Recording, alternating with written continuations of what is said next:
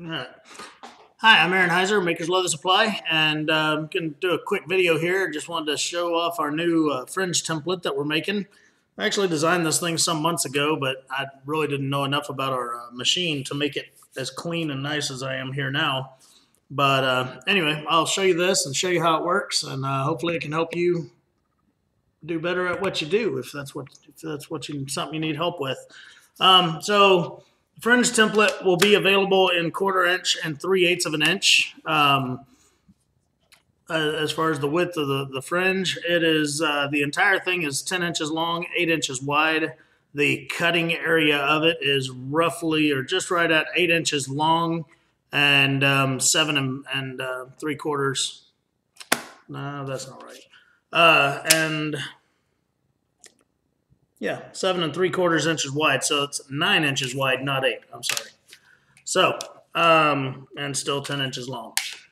All right. So anyway, what I have here, this is some veg tan, or correction, this is oil tan. It's about 4 ounces or so. It's some pretty thick stuff. And then I have a standard issue.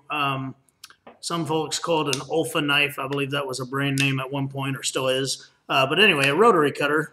And all you're going to do is you'll take your template and put it on your leather wherever you want it. I'm just going to line this leather up right with the top of the template there. And then I'll get to cutting. I'm going to stand up so I can stand directly over it here. And you just put that Olfa blade right down there and give it a pull. And it works really well. It keeps them straight, keeps them consistent, and it works out. So cut a few of these here, and then I'll pick it up and show you what we've done. The hardest part I've found with this is just keeping your place of where you were. When you pull the blade out, you kind of got to look at it and be like, well, which hole was that? So I try to keep my fingers close to the last line that I cut, and hope that can help.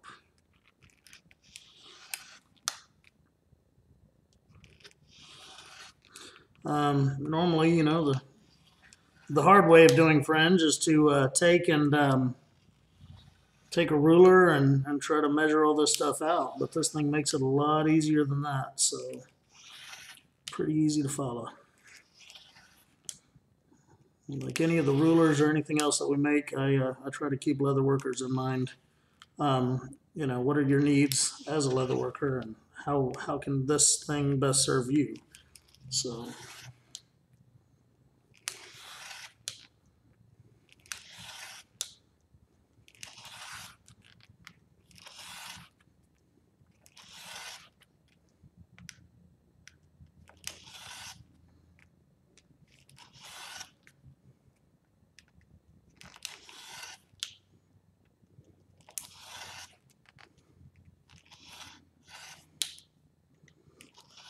all right, so there's what we did, and there's our fringe now. It works on lighter weight leathers as well.